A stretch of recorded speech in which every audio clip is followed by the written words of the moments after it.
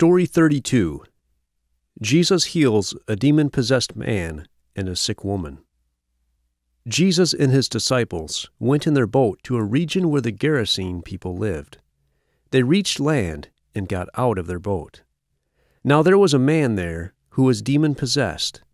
This man was so strong that nobody could control him.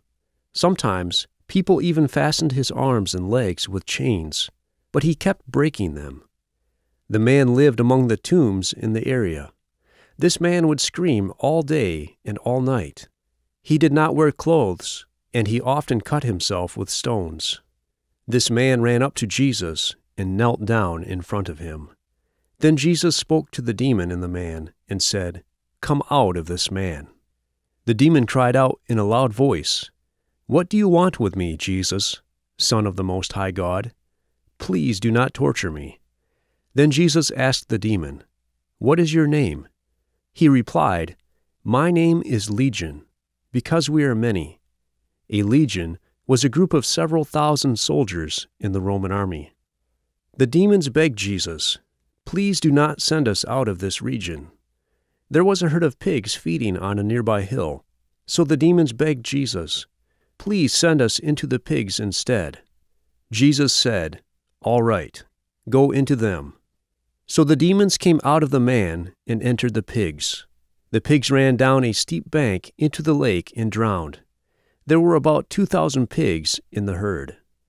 There were people taking care of those pigs. When they saw what happened, they ran into the town. There they told everyone what Jesus had done.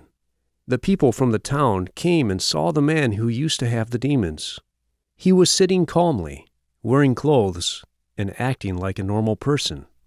The people were very afraid and asked Jesus to leave. So Jesus got into the boat. The man who used to have the demons begged to go along with Jesus. But Jesus said to him, "No, I want you to go home and tell everyone what God has done for you. Tell them how he has had mercy on you." So the man went away and told everyone about what Jesus had done for him. Everyone who heard his story was amazed. Jesus returned to the other side of the lake. After he arrived there, a large crowd gathered around him and pressed in on him. In the crowd was a woman who had suffered from a bleeding problem for 12 years. She had paid all of her money to doctors so they would heal her, but she only got worse. She had heard that Jesus had healed many sick people and thought, "I'm sure that if I can just touch Jesus' clothes, then I will be healed too." So she came up behind Jesus and touched his clothes.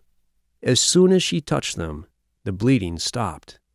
Immediately, Jesus realized that power had gone out from him.